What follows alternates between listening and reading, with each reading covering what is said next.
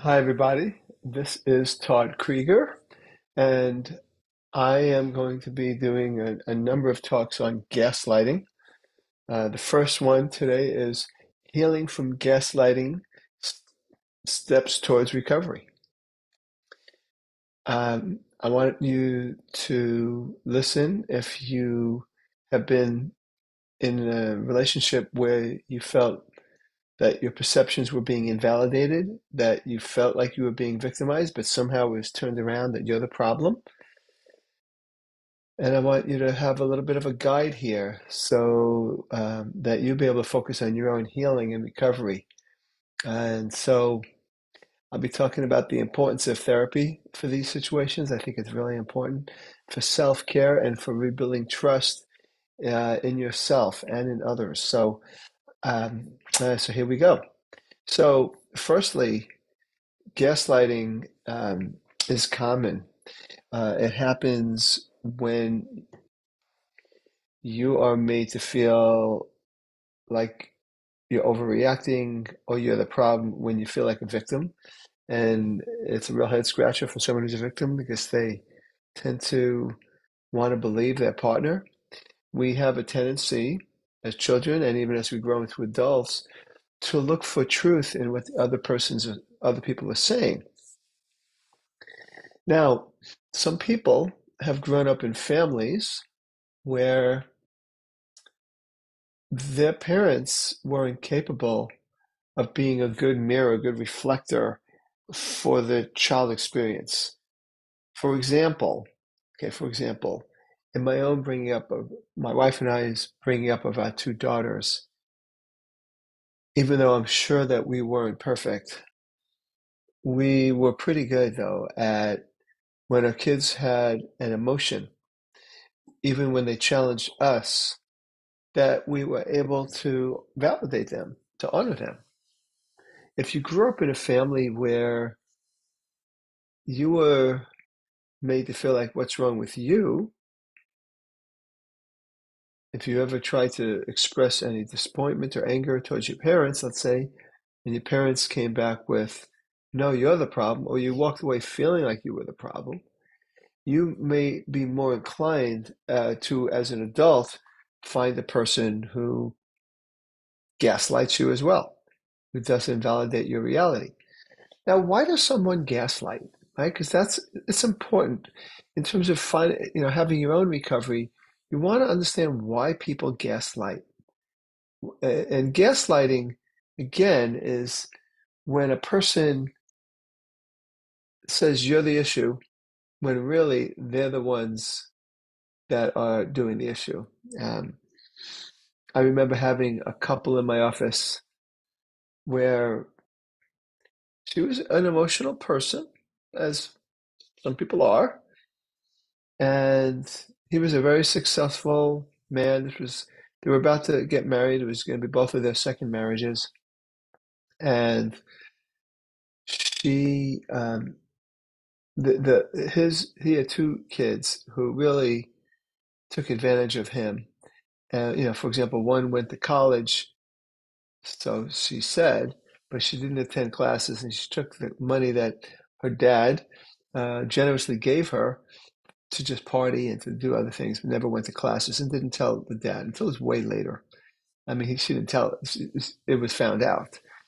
And she was a very indulged child, and I think he felt a little guilty about the divorce, but also he had some narcissistic qualities, and he liked to see his kids as perfect and didn't want to accept their flaws because in his eyes they were an extension of him. So they also mistreated this fiance who was going to get married to their father, and he would not confront them and back them up. So during a therapy session, she expressed some feelings about something that had happened where the daughter, it was the daughter and a son, but the daughter was very rude, and then so was the son. And she says, and I was really disappointed that you didn't say anything. And he said, well, if I'm not going to ever do it right by you, maybe We just won't get married. And maybe that's just what has to happen. And in my office, she got very upset, very emotional. She started to cry. She started to say, I can't believe you. I can't believe this. I can't believe you said that. I can't believe you react this way when I tell you something I'm feeling. I can't believe it. She's really unwinding. And he goes, do you see how crazy she gets? This is what I have to deal with. And I said, do you see what a crazy maker you are? He didn't like that very much. That was my last session with them. Yeah, they didn't come back. And he found well, actually, they asked me for a referral, so I gave them a female therapist who was a good therapist, but only but anyway, so a few weeks she was a good therapist, but a few weeks later I get a call from her. She goes, thanks for the referral. There was a release of information that they allowed me to talk with her, which was interesting. I didn't think he would, but he did. And so I was able to talk with her because everything's confidential unless you get a release of information, an authorization from the clients to talk. And she said, first thing she goes, boy, she is a doozy, isn't she? I said, she's emotional, but I noticed that she gets really triggered when he threatens her and he invalidates her. And I told her what happened in the office, and she goes, oh, yeah, I can see that. So gaslighters are really good at convincing other people, even some therapists, that they're fine. And the other person just has mental issues, has emotional issues. So, again, why do they do that? Well, in his case, and the people that gaslight in their cases, they don't want to look at themselves real honestly. They don't want to see their flaws. They need to be right.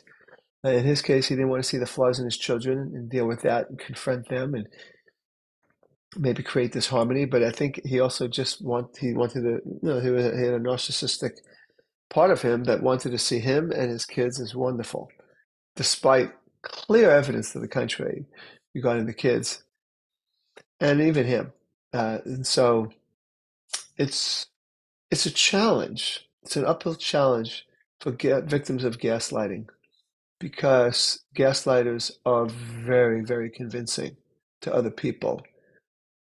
One woman I just saw today is dealing with an extreme gaslighting situation, getting divorced from this person who's really a sociopathic gaslighter.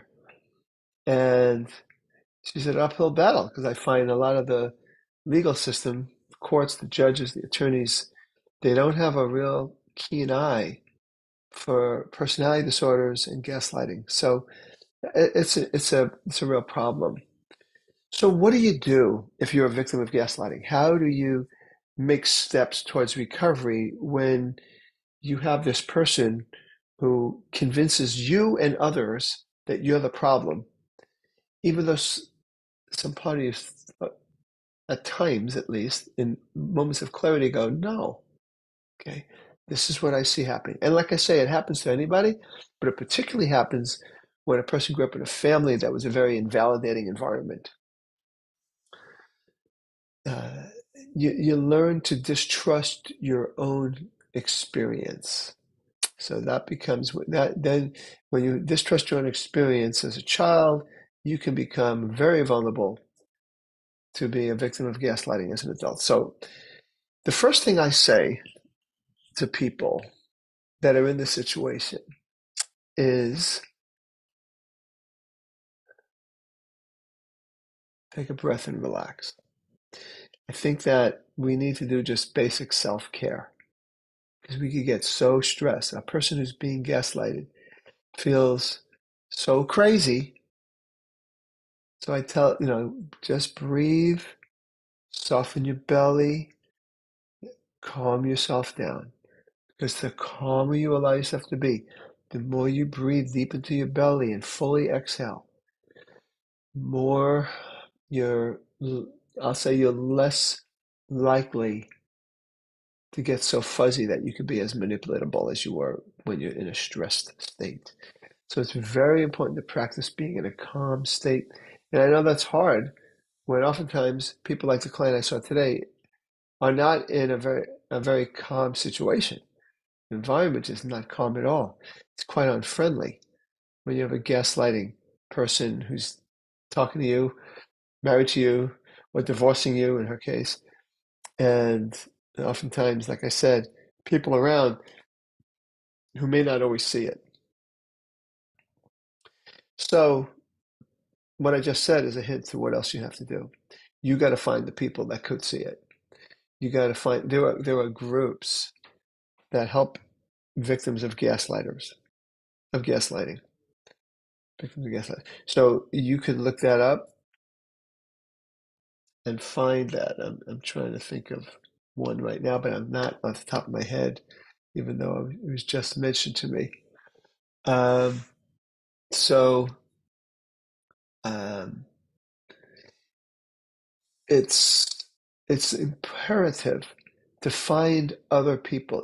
It's very difficult to do this alone, especially if you grew up in a household where that was the case, where you were invalidated. Find friends. Now, here's where you need to find a therapist usually. When you're a victim of gaslighting, someone like myself can be very helpful, can help you see past all the BS that you've been fed. I think that's very important. Another part of recovery is, because I'm saying, get an environment that's supportive. That's very, very important.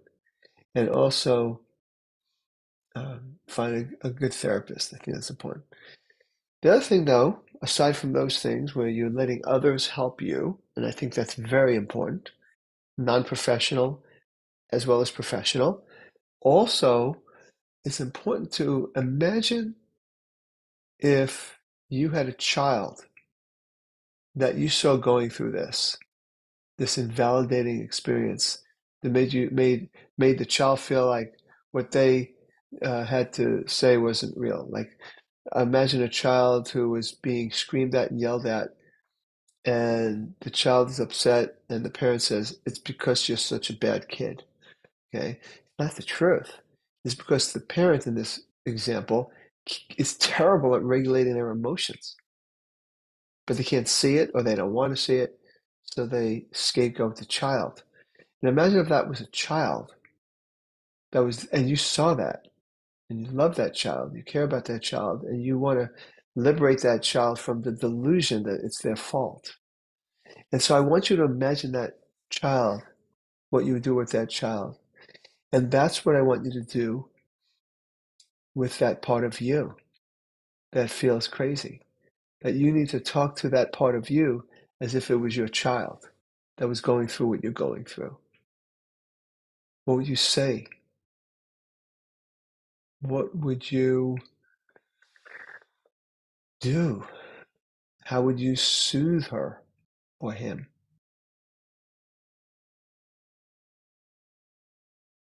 What words would you say?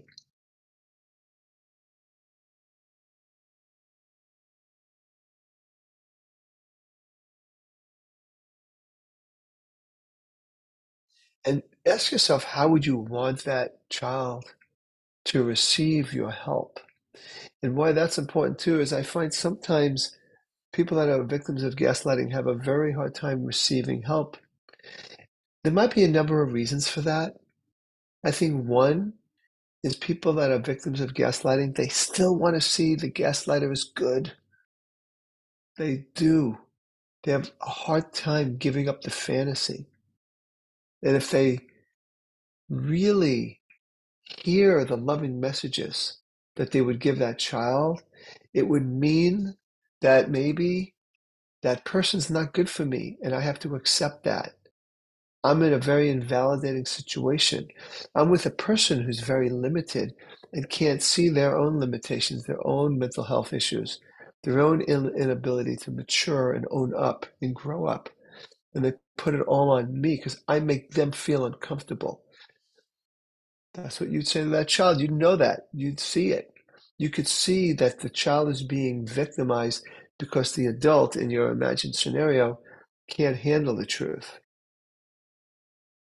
Okay, so you want to feel that way, be that way, stand up. for that child. Stand up. So you want to stand up for that child. You want to get your support when people who validate you. You want to get therapy. You want to breathe. You want to do everything you can because it's kind of a fight of your life to get moving. What happens with people that gaslighters, victims of gaslighters, is they eventually sometimes give up. It's just they're just the other person's so convincing that they just give up, fighting for their own perceptions, their own experiences, and they shut down. And then they get even more taken advantage of.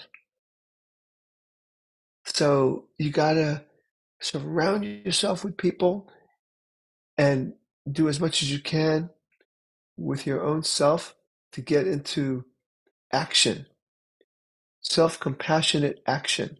Self-compassion can be kind. It could be saying, may I just be kind to myself? May I just allow myself to have peace? Self-compassion could look fierce if needed. Fierce. Taking care of yourself, getting into action, leaving the situation. Uh, the woman in this case, like, get that attorney. Whatever it takes. Even if part of you doesn't want to fight the fight because it would just be easy to give in and satisfy the gaslighter. You don't want to do that because it's an expense to you that is so high. It's just a high price to pay for adapting to a gaslighter. So it's accepting that that relationship is over. The only way it's not over with that person is if that person gets it somehow, which won't happen. It usually doesn't happen anyway, but it only will happen if you fight for you and you train that person to realize that you cannot be manipulated. So it's standing up.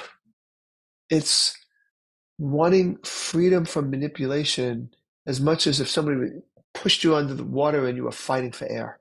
You want to fight for that freedom. Find that part of you that is sick and tired of being manipulated. Find your people to help you with that. I know I'm repeating myself, but it can be such a challenge that I'm speaking in many ways the way I spoke to my client earlier in terms of know that you matter. Know that you're beautiful inside and out. Know that you're precious and that you deserve much better treatment. And then the next step of recovery is being open to the uncertainty, taking that leap, getting out from under this toxicity. Sometimes people will stay in it because it's familiar and miserable versus leaping out because the feeling is, well, what if there's no safety net and I fall and I crash? But it just doesn't happen. When you keep moving and you keep trusting yourself, even if you go through some hurdles, even if you get knocked around because sometimes the world isn't set up easy for people that are victims of gaslighting. Ultimately, you will rise. Ultimately, you will have the freedom to be yourself again. Because that's what happens. Gaslighters make their victims lose their zest for life.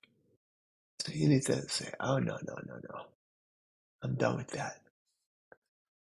So it's good to have your environment externally. You also want to prepare your internal environment. Imagine what you'd say to a child that you loved, that was going through what you were going through,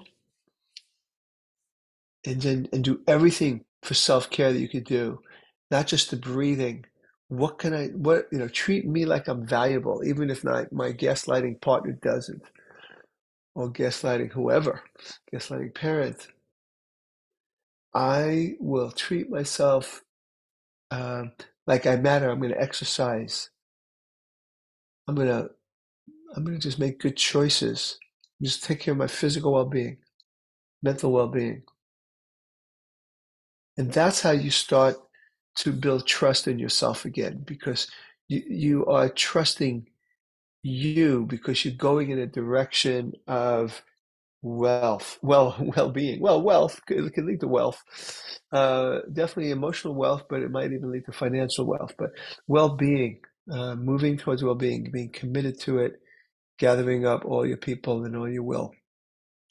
So, and ultimately, you start to realize that some people can be trusted, but you've got to learn to discriminate, and you'll get better and better at it as you practice living from that place of self-compassion, of being kind to yourself, being fierce when needed, because you're fighting for yourself. You're fighting for your right to exist. You're fighting for your experiences to matter.